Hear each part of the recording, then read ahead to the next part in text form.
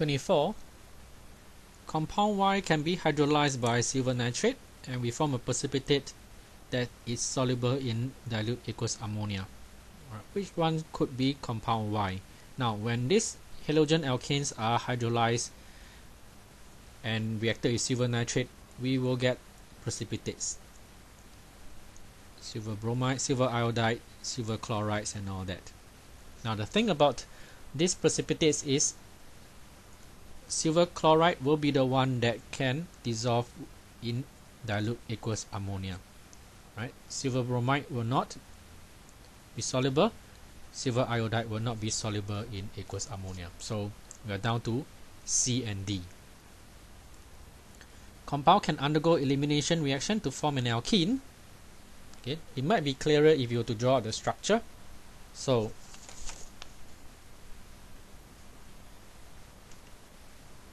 this is the structure for C. 1, 2, 3, 4 carbons. With the chlorine, this is the structure for D. Okay. Carbon surrounded by 3 methyl groups. And then we have CH2Cl. For them to undergo elimination, what actually have to happen is we have to get rid of the halogen and we have to get rid of a hydrogen from a neighboring carbon. So if you were to take a chlorine from this carbon, the carbon that's next to that particular carbon has to supply the hydrogen. Okay. And when that happens, we will get a double bond forming.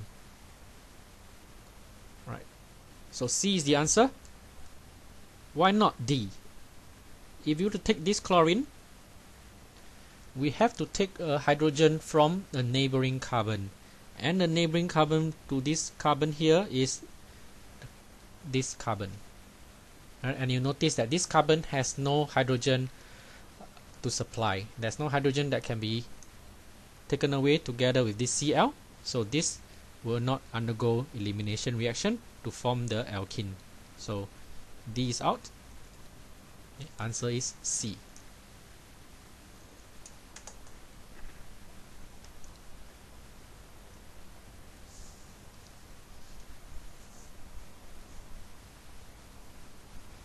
Right, 25. 25, you have this structure. I've drawn two structures on the left and the right, which I'll be using later. We have this structure that when heated with concentrated sulfuric acid, it actually will be dehydrated, meaning the OH will be gone and then it will be removing a hydrogen from the neighboring carbons. Now, what could the structure be? If you were to remove OH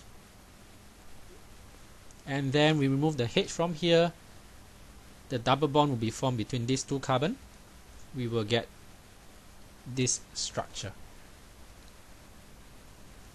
If we were to remove the OH and we remove the H from this carbon,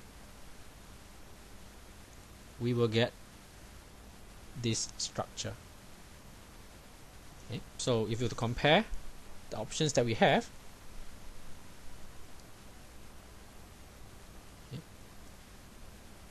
D is the answer. It doesn't really look like this when we first look at it, but actually if you turn it around or if you flip it over, right, it is the same structure as D.